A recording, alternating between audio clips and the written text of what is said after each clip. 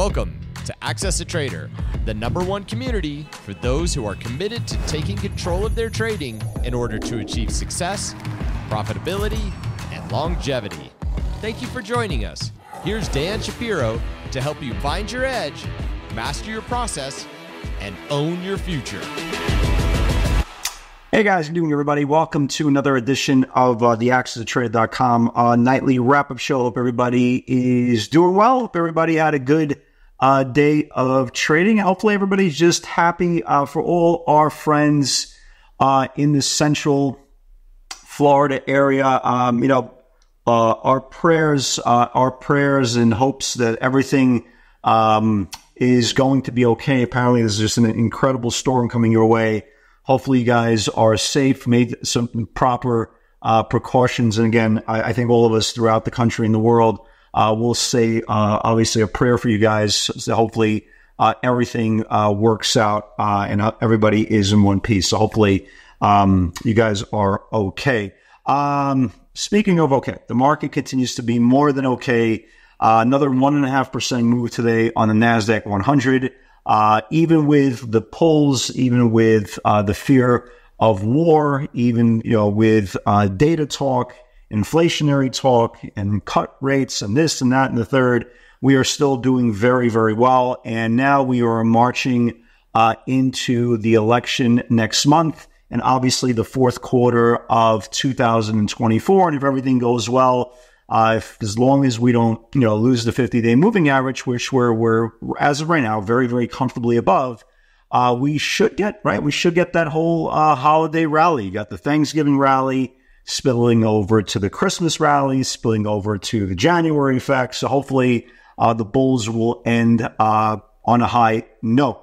Again, I'm going to kind of cut this a little bit short today. Nothing, again, you don't need to spend 20 minutes to saying how good the market is. I think we see that every single day. Let's just talk about some individual names and where I think they will start to position themselves into the next day or the next following day. So let's start off with Tesla. So Tesla in the last 3 days has been rejected now 3 days off the 5-day moving average, putting in 3 consecutive days of lower highs. Okay, that is what's happening. And now it's stuck in this little bit of a formation here above the 20-day moving average, but below the 5. That is a very, very important side note here. You have the robo-taxi event coming out October the 10th. That's the day after tomorrow. I don't believe that we're going to get a resolution out of this channel, okay,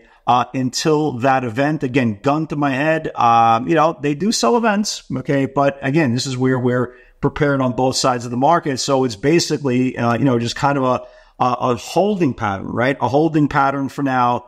For the bull case, we need to get back above the 10-day moving average, where as you can see here, this is the supply, the 5 and 10-day cross.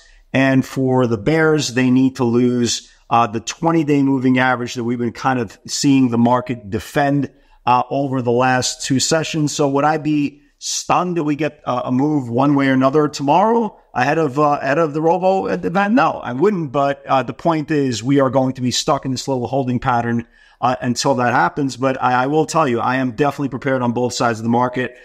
This break is going to be pretty aggressive, whether it's to the upside, to the downside, we don't know. But we do know a break is coming. Okay, so that's that on Tesla. Amazon, right? Amazon got a downgrade a couple of days ago. I think it was yesterday. Had a nasty move down, got upgraded today, put an inside day. That's not a great thing, right? It's not a great thing to have more selling expansion than the upgrade, but it is what it is. As of right now, it put an inside day, just like Tesla. It needs to reclaim back the 5-day moving average, right, to kind of break the selling pressure. And on the bear side, it's going to need to lose yesterday's channel, which is the 100-day EMA. So just like Tesla, it's in a little bit of a holding pattern. Google, right? Google, again, one of the very few names that haven't made a majestic run at all. The good news is, on the bull case, is building a very, very nice long base here above the 50-day moving average. that it reclaimed on September the 26th. The problem is it's not expanding its move. It's not providing more upside after this move. As you can see here, again, another inside day that was put in from yesterday's pretty aggressive selling. And if it loses the 20-day moving average, it's going to go back to the 50-day moving average where the whole move started. So it's very, very important that the bulls hold the 50-day moving average, and the bulls also need to reclaim back the 5. That's kind of a roaming theme, as you can see in a bunch of names. So that's very, very important as well. Having the flip side, right? Having the flip side, NVIDIA continues to go out of its mind, every single day. We're getting big moves. Yesterday, we were seeing the 130, 131, 132, 133, 134 calls. Today, we saw 32, 33, 34, 35, 36, 140 calls. Biggest move coming out of this whole formation here. And now it has realistic, right? Realistic, the next measure potential on NVIDIA is going to be the June highs, which is nearly 141. Again, that's where they're starting to bet the institutional money flow. Again, is it going to go in a one straight line? No, it's not. But again, as long as it keeps on putting in higher highs and higher lows, and you can see here how it's kind of putting the stairways to heaven, it continues to need to be bought on any type of dips into rising 60 and especially rising daily support. SMCI, talk about a 24-hour move that was special. If you guys remember yesterday, had a massive move, absolutely massive move coming out of that 44.25 pivot. We talked about a potential of going to 50.51. This morning, it gapped right to 50.51. I think it was 51.5. Traded right to the 50-day moving average. This wasn't a surprise. We talked about this. That was the measure potential. The 50-day moving average, it traded right to that 50.51 level and had an aggressive reversal. But again, if you know where your supply zones are, you'd be a seller there. Again, we discussed this yesterday on the video. We obviously discussed this pre-market. For all you guys who came in long, great sales off that 50.51 and massive reversal. Now, SMCI needs to get back above the 50-day moving average in the next couple of weeks. But a phenomenal move, absolutely phenomenal move. And here where you start getting pretty aggressive semiconductor setups for tomorrow. Look at ARM. Guys, look at ARM.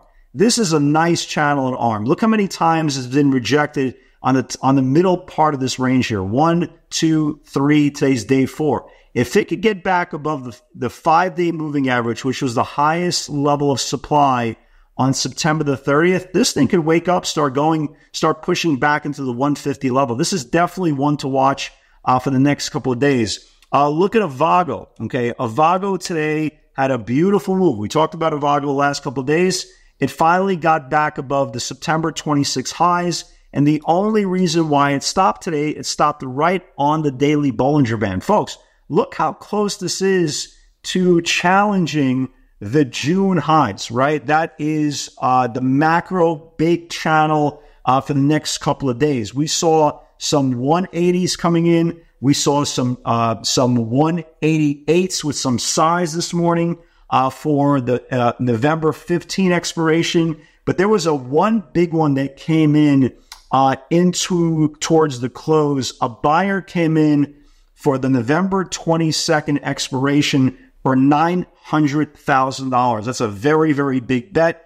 Watch this thing tomorrow. If it could get back above the Bollinger Band here, the daily Bollinger Band, we could see a move into the June high. So it's very, very important to kind of watch that. Let me give you guys some more names to watch for tomorrow. Look at Oracle, right? Oracle had a great earnings move, came back in, consolidated for about a month.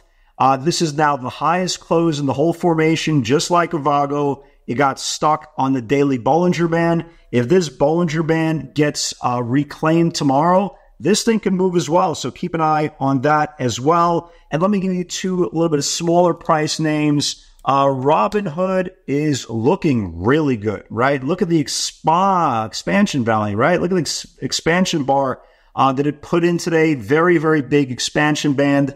It took out this whole formation going back to the July 17 highs. Watch this thing. If this thing starts confirming today's highs tomorrow, this thing could really, really wake up And the last one I will share with you good folks is UPST. Again, just like Robinhood, just like AVGO, it stopped right on the daily Bollinger Band. If it could get back above the daily Bollinger Band, this thing has a shot to go back to its recent August highs of 45, almost 46. We did see some short-term, I believe it was either October or November. I think it was November 50 calls coming into play. Again, leave the stocks alone that are up 2, 3, 4, 5, 7 days above their channels. Stick to the ones that are coming out of tight channels, and that's exactly the names we talked about and kind of covered this afternoon. Guys, have a great night, everybody. I got to run. Hope everybody is doing well, and with God's help, I will see you all on the video tomorrow. Take care.